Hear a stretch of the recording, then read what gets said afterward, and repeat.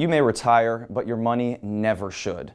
Whether your life has unfolded as planned or the world has thrown you curveballs, retirement is coming, and it will probably last longer than you think. While you may no longer be putting in 40-hour weeks, your money needs to be working overtime.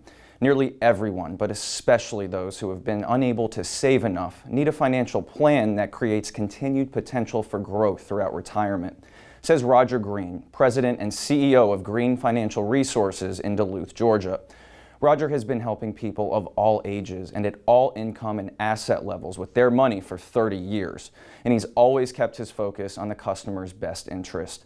In personal consultations or in the classes he has taught for the past 20 years at local colleges, Roger shares practical money management strategies for making the most of retirement assets.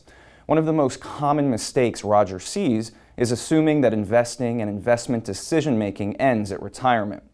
You need a plan for using your assets in retirement, in addition to a plan that allows for continued growth, explains Green, who was named among Barron's top advisors for 7 consecutive years and has won numerous other accolades throughout the years.